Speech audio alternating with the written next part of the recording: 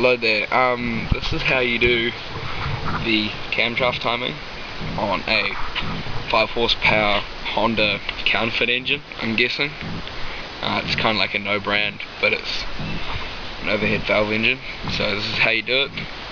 We ran into a problem and we pulled the engine apart and we started it, and it was making awful ticking noises, and we didn't know what the problem was. We guessed it was valve timing, so we researched into it.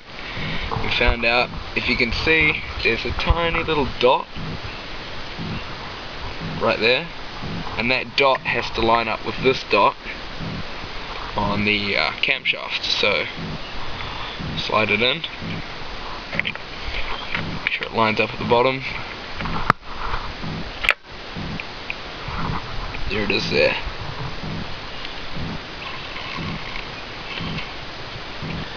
So yeah, it's lined up.